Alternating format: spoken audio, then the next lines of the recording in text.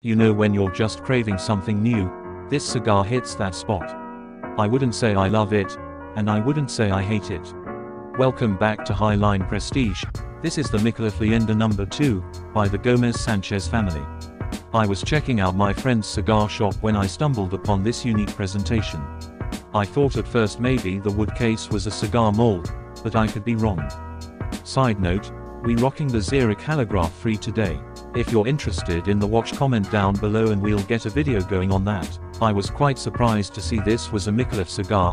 I've smoked a couple in the past and have liked them. The ones I've smoked always had a beautiful slow burn and nice white ash that I could appreciate. But it has been a few years since I have smoked Micallef cigars, so I truly didn't know what to expect.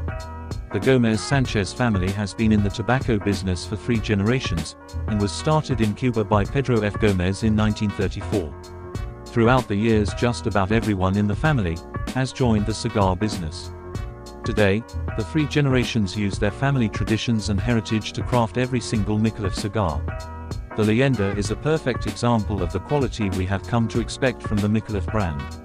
Rated 92 by Cigar Aficionado, this handmade comes filled to the brim with a tri-country blend of Nicaraguan, Dominican, and Honduran long fillers, all aged 5 years pre-roll, a Nicaraguan binder, and an impressive 5-year aged Ecuadorian Habano wrapper leaf.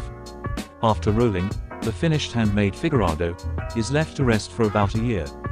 Toast the foot and you'll find a rustic and Cuban-esque profile of naturally sweet tobacco notes, black pepper, and a rich dark chocolate accents.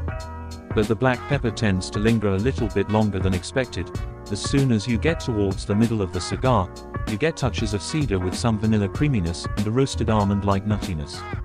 I would say this cigar is a perfect introduction to a medium to full body experience. It's not overpowering in any way, and offers a beautiful oily burn. A session IPA pairs perfectly.